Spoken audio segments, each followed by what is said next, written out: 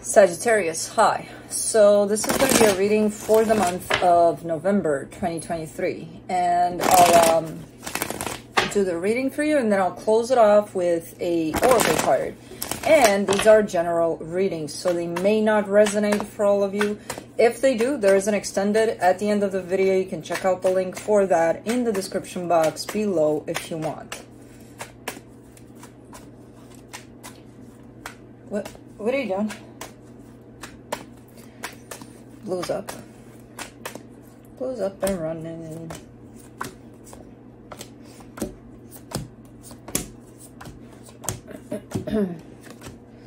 All right, the overall energy for the reading, the Five of Cups. Now that's a little sadness right there. A little bit of looking at the past. Something may have happened here. That kind of keeps you a little down, a little bummed out. So let's see here. Starting off the reading, you get the Three of Wands crossed by the Hangman. I mean, definitely in standby with something for quite a while. It's like you're standing still in the pause kind of a thing. That's a lot of pausing right there. What's going on here? It's almost like you're agreeing with the pause that's going on. I don't know. In your focus here, there's a connection with the Lovers coming up. In the recent past, the Four of Swords, there you are, taking it slow, taking it easy, you know, slamming those brakes. In your Strength, the Nine of Wands. Are you playing some game here? It almost feels like one of those, oh yeah? You're not doing anything? Well, I'm not doing anything. Let's see who wins. Kind of looks a little bit like that. Even though I don't think it's supposed to be that, but it kind of looks a little bit like that. I don't know. We'll have to see more when we clarify, but for now, it's okay. In the immediate future, the Devil, this is quite the unhealthy energy coming into fruition here. I don't know what kind yet. Supporting this reading, the Knight of Swords. Wow, you're killing me here. So your actual energy is that of standing still, and the supportive energy is that of movement. So what the hell is going on here? Because it feels like you do want to move things. You know, it's like, come on, come on, come on, let's go. But no, why would we move things? Okay. The energy that surrounds you, and you may not be aware of it, the King of Pentacles. I mean, this is a pretty self-empowered kind of an energy, very secure within themselves, very stable. And I kind of get the sense that you're the one that carries this energy right here. I kind of get the sense that this is all a strategy on your part. Like, what the hell is going on here? I'm super curious now. All right, I can't wait to clarify this one. In your hopes and fears, you get the Four of Pentacles. You're stubborn too about it. You're like, no, it's gonna happen in the way that I want it to happen. God damn it. And for the potential outcome, the Three of Pentacles, this is talking about a partnership of some sort. What the hell kind of strategy is this? Let's clarify. Let's see what's up. Let me do the Five of Cups. The Four of Wands, the Three of Cups, the Three of Swords. Okay. So something, you wanted for something to work out. You're showing me commitment, you're showing me love, you're showing me all sorts of great things.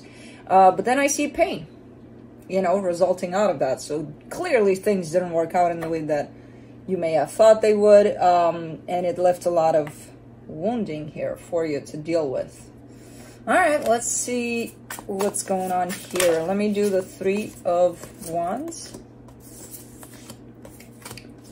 The Seven of Cups, the Temperance card, the Six of Pentacles.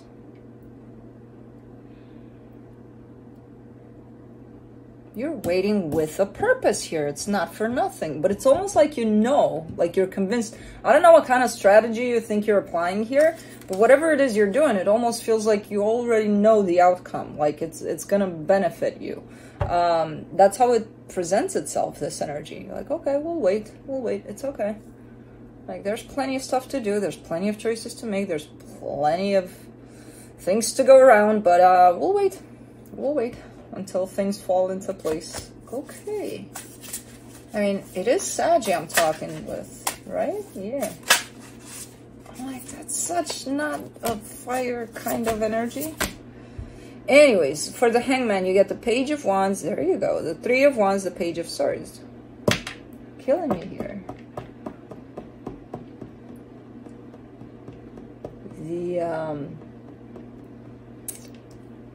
The restraint here is admirable for a fire sign. Like, what is going on? You're patiently standing still, patiently waiting, moving really, really slow if you are moving any kind of anything here. What is going on? Sagi's got it going on. You've got a secret to this, and I don't even know, like, half the time you even know what you're doing here, but you're doing it.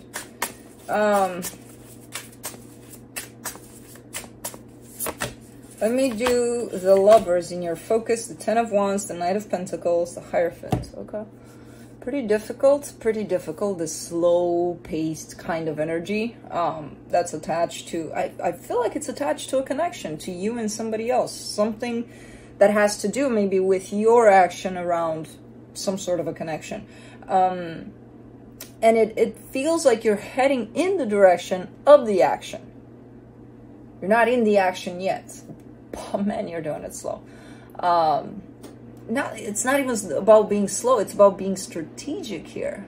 What do you got going on, Sagi? You're killing me here. Let me do the Four of Swords. In the recent past, the Hangman, the Two of Wands, the Six of Wands. Patience, patience, patience. Let's wait and wait and wait, because I know it'll take me somewhere good. All right, well, with this kind of an attitude, it will definitely take you somewhere good. I don't know where. It just seems so hard to do for a fire sign, but man, you're showing all the rest of us what it's like to move strategically and slow. Okay, let's do the Nine of Wands. Six of Swords, King of Wands, the Magician. There you go, manifesting stuff. Manifesting stuff.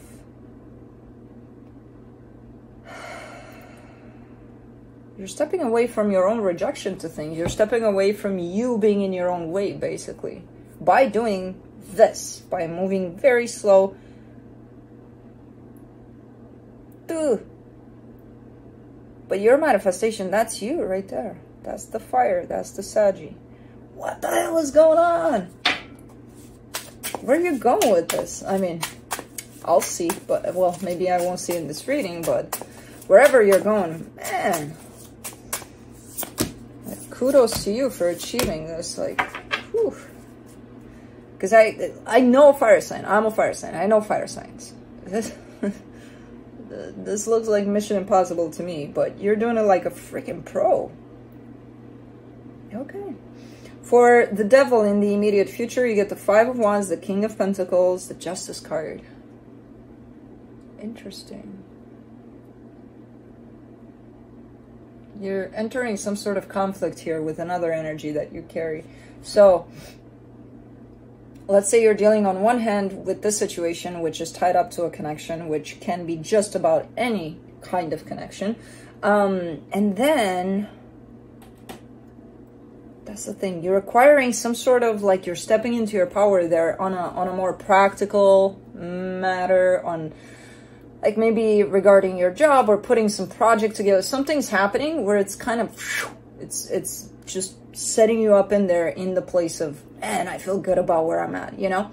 And that kind of energy, it feels like, even though it's still grounded, still pretty powerful, still pretty intense and slowish, it gives you this boost of, like, almost like, okay, I achieved this. This running kind of an energy is coming through you, which I feel like is entering conflict with this one, where you want to stand still. So it's like balancing out these energies somehow, or trying to, but you're not doing it very well, because you're kind of arguing with yourself there. This is something that requires time. possibly a very long time to get you to where you want to be, or where you think you want to be with this one. This one, you're already there. So these two energies come into conflict, which both energies are yours. So you kind of carry two energies within yourself that, oh, I'm there. Oh, I'm not. Well, wait for me. No, I'm not gonna. You know, things like that. That's kind of happening within yourself.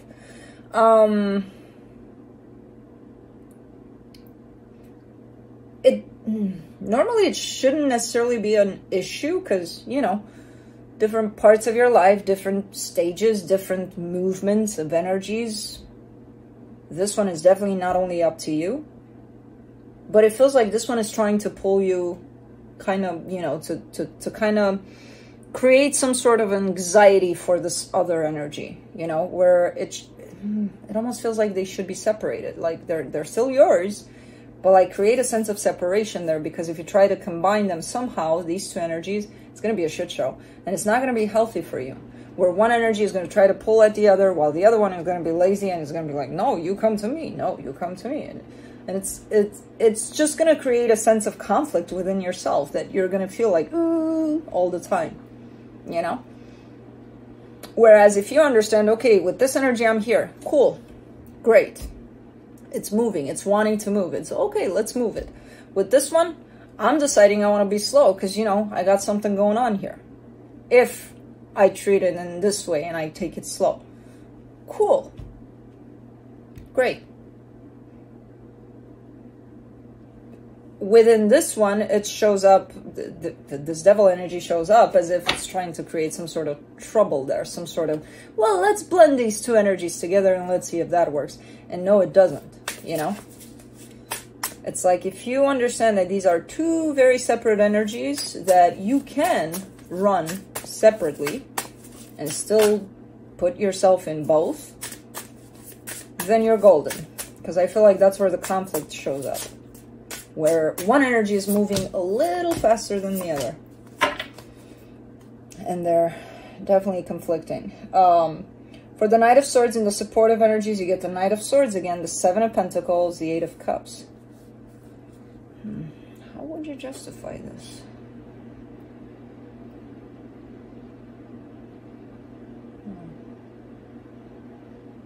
It almost feels like in order to justify waiting for the other energy of still you that's slower, you kind of put a stop on whatever it is that you're building here. You know, you're like, okay, that's it. We worked up to here because this energy needs to slam on the brakes because we need to wait for the other energy so that everything is in line, and then we go from there. It's like, think about it as one part of your life. In one part of your life, things are kind of on a roll. Everything's happening. Everything's like, the universe is sending all sorts of synchronicities. It's like perfection, paradise. Another part of your life, it's not that it's not perfect, it's just that it's freaking slow. You know, it's moving quite slow. It's like, okay, it's taking its time. It's like, la-di-da-di-da. It's still growing, but because this one moves like this and this one moves like that, you're looking from the perspective of this one at this one, and you're like, I don't know, man. Is there progress there? Is there? And then doubt starts to set in and all sorts of things. So it's like one energy is influencing the other when it shouldn't.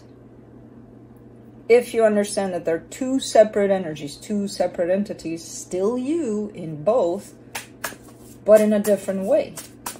Because otherwise you would try to stop one in the favor of the other, and so on and so forth. And it's no. For the King of Pentacles, yeah. In the hidden energies, you get the Two of Cups, the Ace of Swords, the Queen of Swords. Yeah, because and then in this one in which you're growing, and you can see you're growing, and everything's perfectly symbiotically kind of happening, you're like, okay, well, if I got this one going this right, then I can apply this kind of an energy into this one, and then we can kind of force this one to happen. It's like a bad mashed potato of energies, you know, that's trying to happen when it shouldn't be mashed. You know, potatoes are good the way they are. No mashing. No mashing around, please. That's the tendency, to pick one energy up because you feel more lifted in another. It's like, no. You're doing good. You're doing good up until this point where this idea comes in to, okay, let's make mashed potato here. For the Four of Pentacles, in your hopes and fears, you get the Wheel of Fortune, the King of Cups, the Five of Cups. You're trying your best to trust. You're trying your best to trust yourself, trust the universe, trust that the way you're doing it, or you've been doing it until the mashed potatoes, you're doing it right. You know, you're kind of trying to, half of this trust you're giving to yourself, half you're trying to give to the universe. The thing is, you're looking back at the past when you think you may have done that before and you got hurt or something, and then you're like, well, why should I do it? Why should I trust? I did that before. Did you? Did you really? Because I don't know if you did. You know? I don't know. Let's do the Three of Pentacles and the potential outcome. The Eight of Swords, the Five of Swords, the Seven of Wands. How do you end up like this? How do you end up in this energy after all of this? What did you do to the freaking mashed potato here? There's no more potatoes. There's no more nothing. What did you do? How'd you get to this place?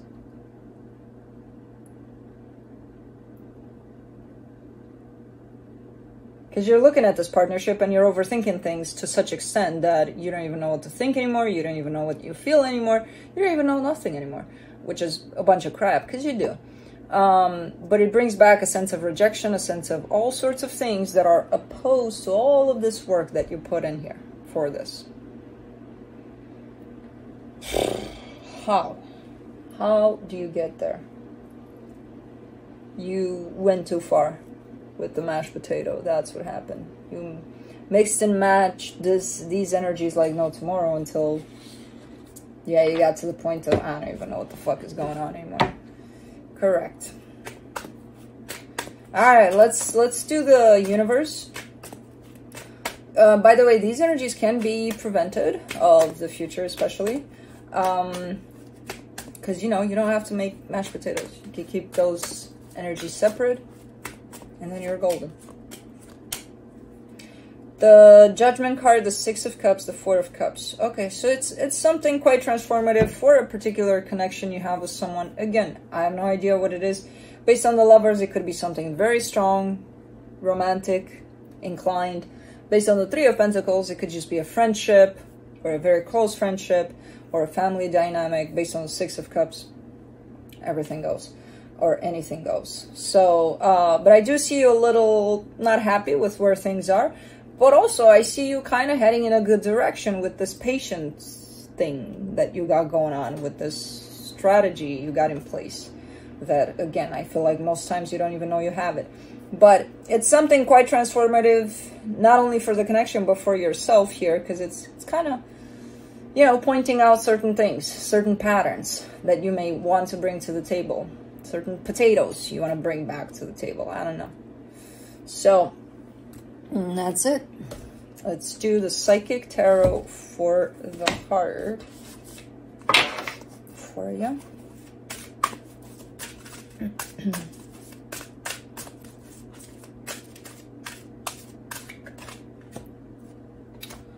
Seek. Seek and you shall find. Let's see what we're seeking. We're seeking. Seek. Where are you?